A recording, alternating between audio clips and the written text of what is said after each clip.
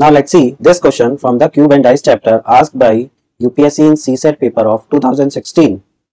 A cube has all its faces painted with different color. It is cut into smaller cube of equal size such that the side of the small cube is 1/4 of the big cube. The number of small cube with only one of the side painted, right? So we have to find the central cube or one sided painted, right? So this is directly formula based question.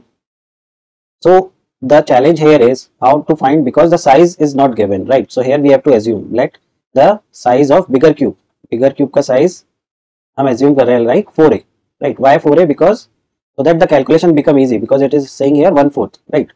So smaller cube का size कितना दिया हुआ है? This is the 1/4 of the bigger cube. So this will be a. So what will be the n?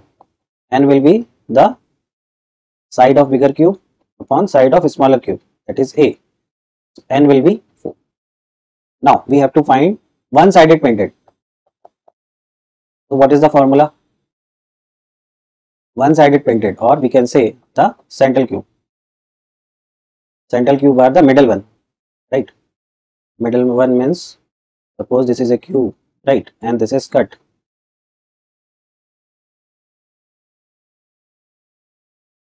Right, like this. So this will go like this, right? So here also this will go like this, and here also this will go like this. Okay. So this one, these are painted only one side.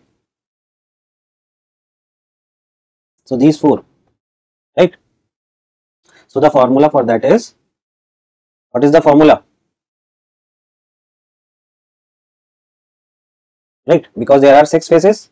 So if you can draw this diagram, you can directly solve, because there are here on the one side we are getting 4, right? So total faces are 6, right? So this will become 6 into 4, so 24. Otherwise through formula you can do this one. This is the formula.